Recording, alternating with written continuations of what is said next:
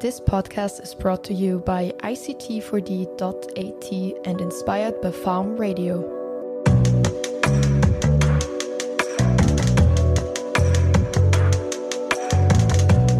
Hello, listener. This is Podcast Farm's How to Podcast. This is your host, Lidya, with my co-hosts, Juliana and Noah. It's all about kickstarting your podcast journey from beginning to the end. We'll all be taking turns diving deeper into different aspects of podcasting. Hello, listener.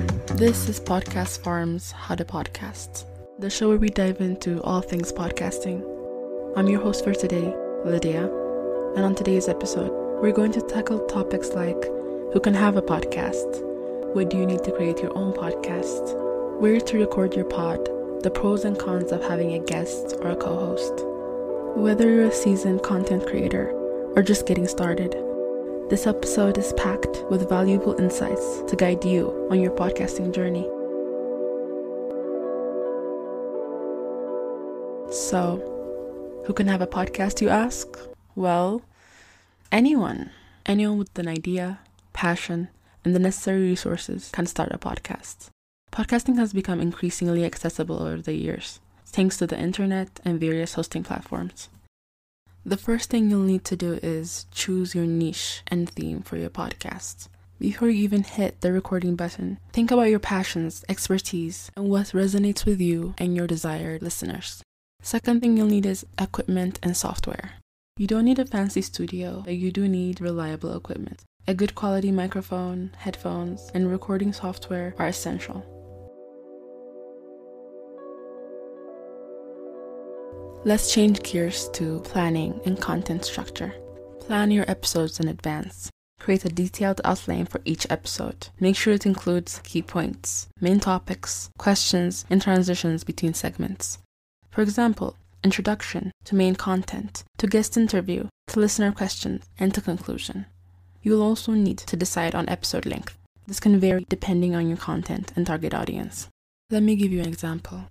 Podcasts like You Made It Weird can range between an hour and 2 hours and a half, while podcasts like TED Talks Today usually last between 10 to 20 minutes. So, based on the content you want to distribute, you can settle on a duration that works for you and your target audience. Another key factor of planning is choosing your format for your podcast. Solo podcasts, co-hosted, a panel discussion are a few of the many types of formats you can implement on your podcast. And let's not forget your intro and outro. Design a captivating introduction and outro for your podcast. I'll dive deeper into planning and content structure in a later episode. You'll also need a place to record your podcast. I would suggest finding a quiet space to minimize background noise. Speak naturally and confidently, and don't worry about perfection.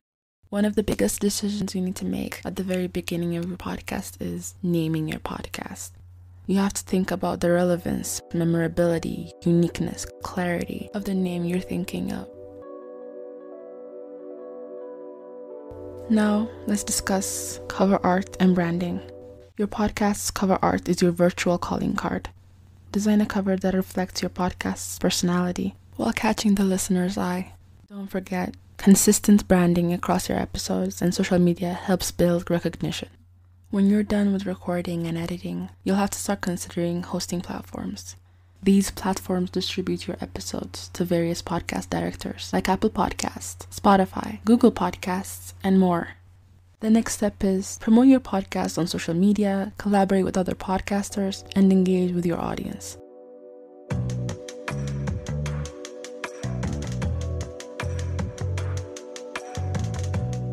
Considering that naming your podcast is one of the major decisions you'll make, I've decided to go deeper and give you a few tips to help you on your way. Since choosing a podcast name is an important step that reflects your show's identity, here are some tips to help you come up with a memorable and effective podcast name. My first tip is to make sure the name you pick reflects your podcast's content. Your podcast name should give listeners an idea of what your show is about, so incorporate keywords or themes that represent your content. The name should also be clear and simple and easy to understand. Avoid using complex or obscure terms that might end up confusing your potential listener. My third tip is to make sure your podcast name is memorable. So aim for a name that's easy to remember and catchy. Having a unique podcasting name will help you stand out in the sea of other podcasts. You should also avoid following trends when you're trying to come up with a name. While trendy names might be appealing at first, they can quickly become outdated. So choose a name that will remain relevant for a long period of time. Also, before finalizing the name, make sure to check the availability.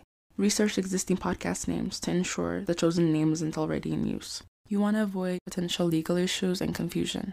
You should also check if the domain name and social media handles associated with your podcast name are available.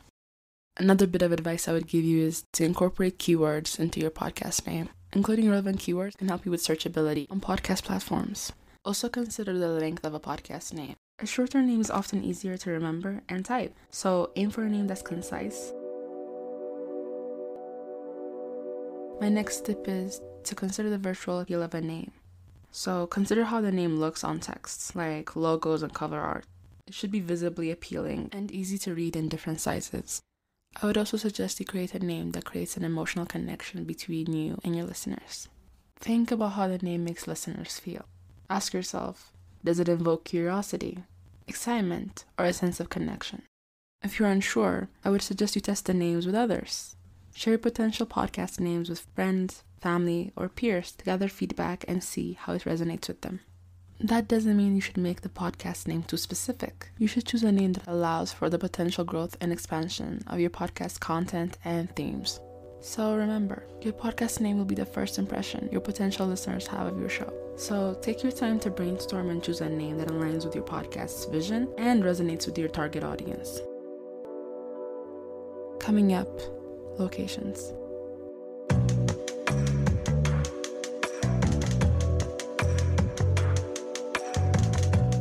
You can record a podcast in different locations, depending on your preferences, equipment, and the desired ambiance.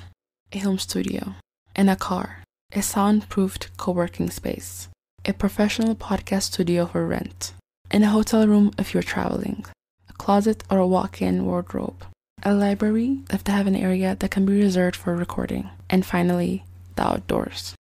As an advice, I would ask you to be cautious of the wind and other environmental noises when you're recording outdoors. Always do a test recording to ensure the sound quality meets your standards before proceeding with a full episode. Next up, I'll be covering artwork for your podcast. So, when we're thinking about creating an artwork for our podcast, we must keep in mind how important the virtual element is in representing your show and attracting potential listeners. Here are some tips to consider when you're designing a podcast cover art. The first tip is to make sure your artwork is clear and simple. Avoid clutter and adding too many details that might end up making the artwork confusing. Like your podcast name, your podcast artwork has to reflect the content it's putting out into the world. The artwork should virtually convey the theme or subject matter of your podcast. You also have to be consistent with your branding. Make sure the podcast's artwork is consistent with your overall branding. And choose a clear and readable font for the podcast title. Make sure it's legible even in smaller size. Your artwork should stand out in a sea of podcast thumbnails. Make it visually striking so it can catch the audience's attention. Aim for original artwork that sets your podcast apart from others. Make sure to get feedback from your friends, peers, or your target audience. And lastly, be sure to follow the specifications and guidelines set up by the hosting platform. This can be regarding cover art dimensions, resolutions, or content. So remember, your podcast cover art is one of the first impressions listeners have of your show. So it's worth investing time and effort to create artwork that accurately represents your content and draws in potential listeners. Coming up, I'll be covering co-hosting. Having a co-host for your podcast can bring both advantages and disadvantages. Here, I'll break down the pros and cons of having a co-host. First things first, the pros. Having a co-host on your podcast can create an engaging and dynamic conversation by providing a new perspective. A co-host will also help with the workload, which will include researching, recording, editing, promoting, and interviewing guests. They can also alleviate the pressure of constantly being the sole voice and source of content. And now, let's go to the cons. One of the major difficulties of having a co-host is coordinating your schedule. Different people have different priorities in their life, so creating a schedule that works for both of you might be difficult. Another major con is decision-making. Collaborating decision-making can sometimes slow down the process of planning and executing podcast episodes. Co-hosts may have different ideas about the show's direction, tone, or content, which might lead to creative tension. Although co-hosts share the workload of a podcast, ensuring both co-hosts have equal roles and presence in the podcast can prove quite challenging. You might also have to put into consideration the audience's preference. Listeners may resonate more with one co-host than the other, which can impact audience engagement. So when you choose a co-host, it's important to choose someone who shares your podcast vision, values, and goals, and is willing to have open and free communication. In the final segment of this episode, we'll be discussing guests.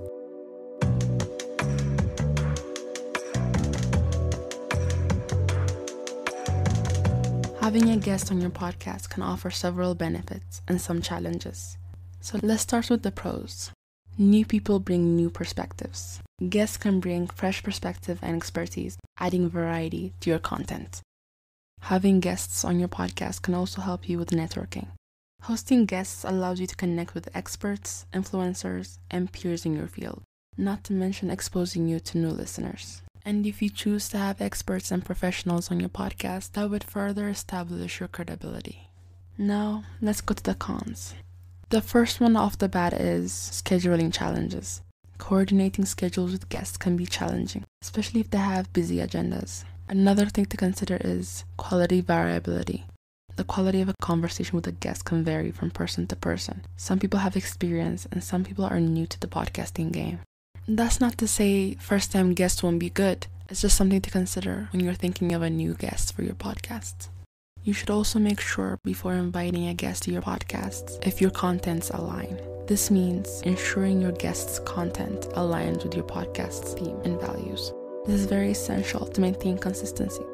Ultimately, the decision to have guests on your podcast depends on your goals, content style, and target audience. If done well, guest appearances can enhance your podcast's value and broaden its appeal. Starting a podcast is an exciting journey that requires dedication, creativity, and the willingness to learn. Remember, it's okay to start small and evolve over time. Thanks for tuning in to Podcast Firm's How to Podcast. Before we wrap up today's episode, I wanted to remind you about some valuable resources and ways to stay engaged. First off, if you found today's conversation inspiring and want to dig deeper, be sure to check out our detailed show notes.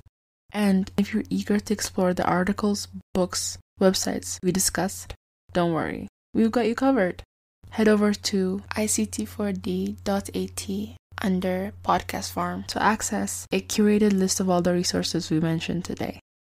And lastly, if you know someone who would benefit from the knowledge shared on this episode, don't hesitate to share with them. Your recommendation can make a positive impact on their learning journey.